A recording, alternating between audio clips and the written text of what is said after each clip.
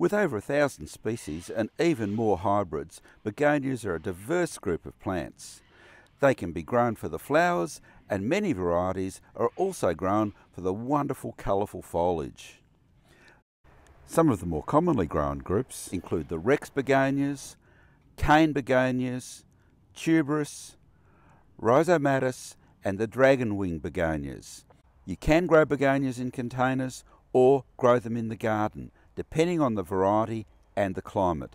In this video, Craig Wilson from Gentiana Nursery shows some specimen or display plants and then takes us to see some of the many varieties he has in propagation. That's Begonia Irene Nuss, which is a very old cane and quite a common one for good reason. It's a strong grower. And the one next to it, different foliage? Different foliage, diadema, also a cane. Haven't seen it flower, but doesn't really need to with foliage like that. And you've got these growing in containers? I have, yeah. Repot them often? No, they don't need to be repotted. They don't mind being pot bound as long as you feed them. And you feed these with? Slow release fertiliser, liquid fertiliser when I water them, maybe some foliar feed. And do you cut them back at all? If you need to, if they get leggy. And what about light for these begonias? They like some sun, morning sun, but not hot afternoon sun. Is that the same for most of the begonias? Yep, in my experience it is. I think this is a spectacular plant. I mean, great. It's a species, yeah. A species. Yeah. Great flowers, yeah. And really interesting foliage as well. Yeah, and a strong grower. It's Begonia Sharfii, and it'll grow in a Melbourne garden easily. And with no frost, obviously. And the reverse of the leaves is a sort of brilliant colour. Yeah. And even the stems have got colour in them as well. That's right. Yeah, it's a good one, isn't it? So Sharfii. Yeah. So you could grow this in the garden in a protected position? Absolutely, it'll flourish. Quite dry too, they don't need a lot of water. Again, a bit of morning sun? Yep, if you can give it that. Begonia grandis, which is a tuber, so it disappears completely over the winter. Brilliant flowers with all of those, not only the flowers, but the flower stems are... That's right, yeah. Sort of iridescent pink, isn't yep. it? And it'll grow in the garden too, quite easily. So the name again for this one? Grandis. We're in the polytunnel having a look at a few stock plants. The stock plants, and these are all rhizome type begonias? They are. So a lot of them go down in the winter, and they flower in spring, and the flowering is way above the foliage. Generally pink. So do you want names on them? Yeah. That's Virbob. This one here? Virbob. And next to it we have? Boweray. That one's Cleopatra. And you've got these growing in troughs? Yeah, little terracotta pots, trays, or whatever. I don't know what that one's called. I bought that as Taiwanese, but I don't think it is. So it's got a question mark on it. And that one's got a question mark on it. And this one here? That's a Rex.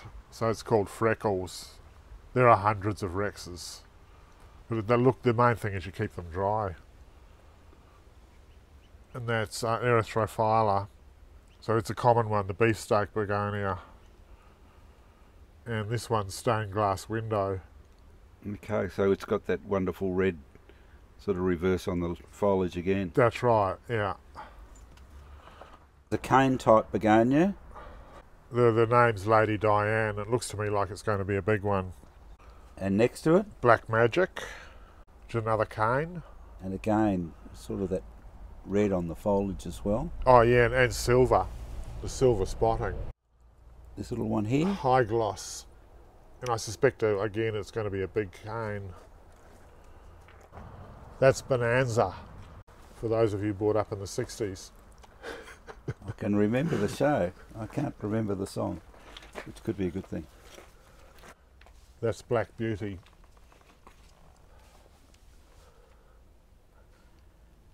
This one here's got rather spectacular foliage. Yeah, that's the fashion one, Maculata Whitey. This one I like. I think it's going to be a good one. Lady Claire. Nice foliage. Yes, it's sort of quite heavily divided. Yeah. And behind it? And behind it we've got Fremantle. And one step backwards? I don't know. Silly pink one. Seems fair enough too. Yeah. There's a species here, Begonia Matriciana. And this is a species? It's a species, as is the one next to it, which is Albopicta. This here. And this one in the foreground here? Argentio guttata. And again, it's got really nice foliage. Lots of spotting, yeah.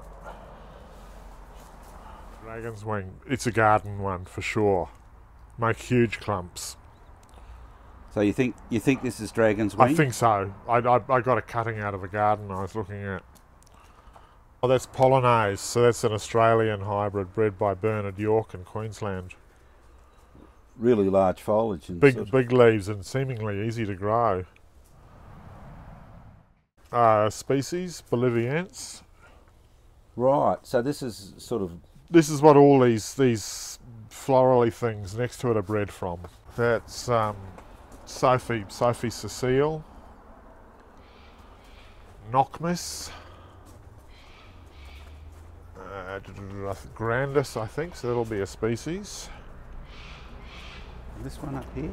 That one is Nocturne. I think that's another Bernard York one. But quite nice foliage, really, yeah. isn't it? That's Little Brother Montgomery. Okay, I've heard. Common as an old rag. But for good reason. But yeah, it's a nice plant, isn't it? Yeah, and easy.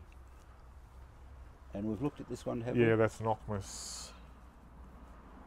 There's a few rhizomes in there. I haven't learnt them all yet. But so these ones are only babies. You know, they've got a lot of growing to do. So Sizemore. This is Sizemore? I think so. It's got a label in it, hasn't it? It has, yeah. That's quite an interesting plant. And the one behind it's a Cordex. Okay, so that will form a big... A Cordex, yeah. And it's got a name on it too. Dregii. So that's the species. And I suspect that'll get a lot bigger. Got a name? Sarsaparilla? Yeah, that's it. So that's Begonia Manus? Manus with an M. Manus. Yeah, it's a nice one, isn't it? Yeah, it's got nice foliage, a touch of purple in there. The one in front of it looks like it's going to be very special. Christobalensis. Coral West. So it looks like a garden one to me. Begonia Coral West. Yeah. And this one looks like a species. Ubriki. Begonia ubriki. So with the begonias, as a general rule, are we thinking light, filtered light to low light? Light shade. Watering them? They let them dry right out between watering. So you soak them and then you leave them for maybe 2 or 3 weeks, depending on where you live and what the climate is. So rather than overhead water, you dunk them into a bucket? I just use a hose. You water them with a hose? Yeah. Yep. But that's because I've got a lot to water. That's true. So you've got to dry them out between watering. And fertilising? Yep, feed them every time you water them and when they're growing. So you'd use a liquid type fertiliser? Yep. And repotting? They don't need to be in great big pots. As long as they're fed and watered, they're fine being pot bound. So it's really wait to them to outgrow the pot before you pot them up? That's right. And of course you're always using a good quality potting mix, I guess? Premium potting mix. So there's no real shortcuts on that? No. Did we look at this one? It's got a name on it. It's a species, isn't it? Must see. Mossiae. Moisesii. Begonia moisesii. And again... Species. Yeah. Yeah. Attractive foliage. Yeah. And I reckon it'll get huge if I can keep it. So some of these are easier to grow than others? Oh, absolutely. But that's with all genus. So the more difficult ones are the ones that would probably be more tropical That's right. environment? Yeah. Look, I'm right on the edge of their range here, I reckon. Any cooler than here and you wouldn't have a hope. So the main thing in the winter, if you're living in a cool climate, is to keep them dry. Cold and dry is okay. Cold and wet is death. This is Begonia angularis, so it's a species, and it's capable of getting up to 3 metres. So, you know, it can be a big plant and a good garden plant. And again, morning sun. Yep, give it a chop when it gets too leggy. And next to it we have... And that's Begonia Anita, which doesn't make any wood for me to propagate from. So it might be just for me.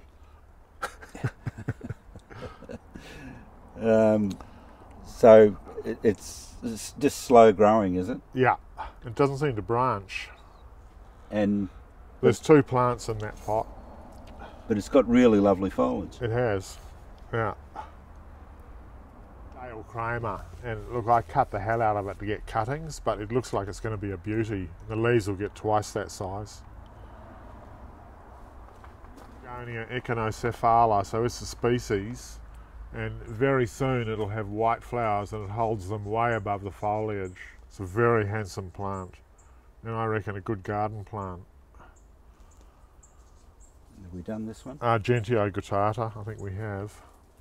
Begonia John Tonkin, it's another cane. It looks to me like it's going to be a really big one.